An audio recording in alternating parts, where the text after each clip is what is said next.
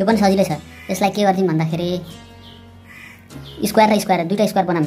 फर्मुलाको लागि x² + a²। यो फर्मुला हाल्नको लागि हामीले यसलाई √3x को होल स्क्वायर गर्यो भने कति हुन्छ?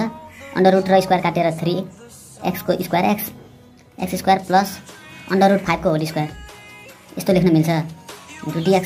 त्यसपछि हाम्रो फर्मुलामा x इन्डिपेन्डेन्ट हुन्छ, x मात्रै हुन्छ। यहाँ कति छ? √3 पनि छ। त्यही भएर लेट गर्नुपर्छ √3x = y। त्यसपछि डिफरेन्सिएटिङ बोथ साइड्स बाई x। त्यसो गर्दाखेरि d √3x / dx = dy/dx। यो भनेको हुन्छ यो √3 बाहिर निकाल्दिनु। तर कसरी निकाल्दिनु भन्दाखेरि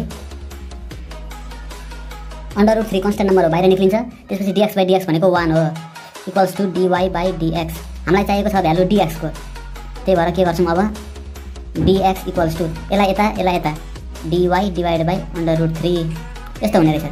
भनेपछि अब = इन्टिग्रेसन √3x को ठाउँमा हामी हाल्छौँ y को स्क्वायर प्लस √5 को स्क्वायर। dx को ठाउँमा हामी के हाल्छौँ? dy/√3 = √3 यसलाई बाहिर निकाल्दिनु 1/√3 इन्टिग्रेसन y² प्लस √5² .dy। अब फर्मुला हालौँ। कुन फर्मुला? x² + a² को x² + a² को फर्मुला। त्यो भनेको x² + a² / 2 plus a²/2 log x plus x² plus √5² भनेको 5 प्लस c। यस्तो भयो। अब त्यसपछि यसलाई equal to y √y² plus 5 / 2 plus 5/2 log y plus y² plus 5 plus c यस्तो भयो।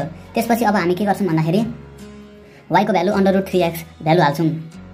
पहिला 1/2 कमन निकाल्दिउँ, 1/2 कमन। त्यस पछाडि √3x यहाँ कति हुन्छ? 3x² plus 5 plus 5 log √3x plus यहाँ कति हुन्छ? 3x² plus 5 plus c। हाम्रो यहाँ बाहिरपट्टि के छ? बाहिरपट्टि 1/√3 पनि बाँकी छ। कर्ली ब्राकेट 1/√3 यहाँनिर हाल्दियो भने √3 2 √3। यो √3 यसलाई पनि दुईटैलाई मल्टिप्लाई गरिदिएको छुटिरहेको रहेछ अघिदेखि। अब यहाँ पनि 2 छ, यहाँ तल √3 छ, यहाँ पनि √3। यो र यो काट्यो। त्यसपछि बाँकी रह्यो x/2 3x² प्लस 5 प्लस अब यो 2 यहाँ मल्टिप्लाई गरिदिँदा पनि हुन्छ 2 √3 log √3x plus 3x² plus 5 plus c। यहाँ हाम्रो 1/√3 छ, दुईटैलाई मल्टिप्लाई गरेको। त्यसपछि यो y को भ्यालु हालेको, y को भ्यालु √3x। त्यसपछि जुन काटिन्छ काटेको, नकाटेकोलाई फेरि मल्टिप्लाई गरिदिएको। अनि यसले पनि मल्टिप्लाई, यसलाई पनि मल्टिप्लाई। लास्टमा जे आउँछ हाम्रो फाइनल एन्सर यही हो। एकचोटि प्र्याक्टिस गर्नुपर्छ अनि फेरि बुझिन्छ। सजिलो चाहिँ सजिलै छ यो पनि।